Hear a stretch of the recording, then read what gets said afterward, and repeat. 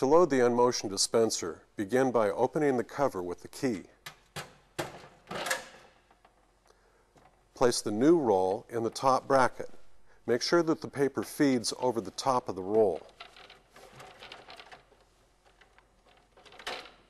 Pull the paper toward you and overlap the front support bar. Then lift the transfer bar and tuck the paper behind it.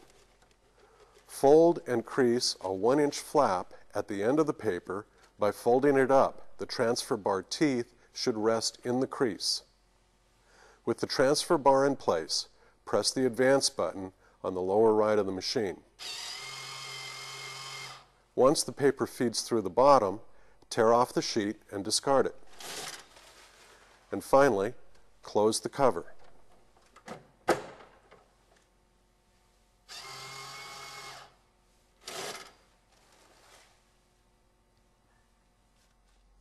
To load a replacement roll in the enMotion dispenser, first check the size of the existing roll. The existing roll should be the same size as the width of the support, 4 inches or less.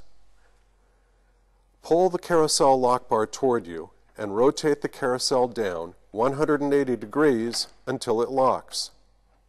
The partial roll should now be on the bottom. Be sure to rewind any excess back onto the roll. Then follow the same steps as loading a new roll in the dispenser.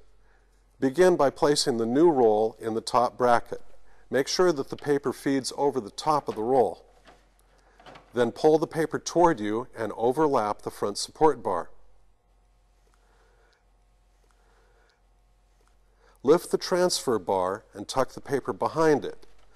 Fold and crease a 1-inch flap at the end of the paper by folding it up. The transfer bar teeth should rest in the crease. Then, finally, close the cabinet, and you're loaded.